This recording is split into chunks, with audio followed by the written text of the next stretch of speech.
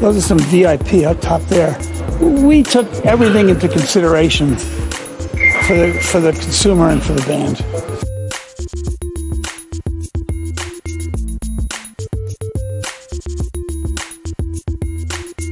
We can put no chairs on the floor. We can put tables and chairs on the floor, especially for like galas. Yeah.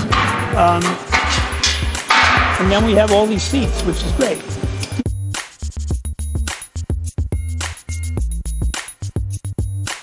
There'll be no sponsorship signs in this whole room inside.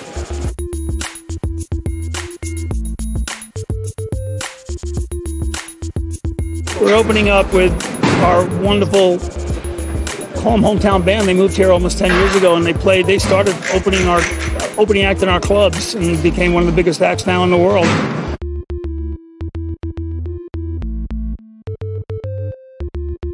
The day I go, because it's business, I'll retire. I still love it. I've been doing this 48 years. I could retire, but I still like it. Love it.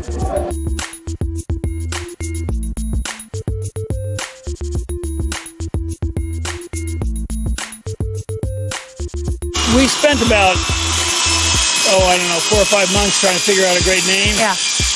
And then one day, Don and Brent and I were talking, and I think it was Don said, you know, Chuck, with all the buildings we've all built, we're really on a mission to build the best.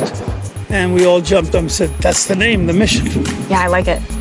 That's how I got there. It's nice. We don't have enough ballrooms.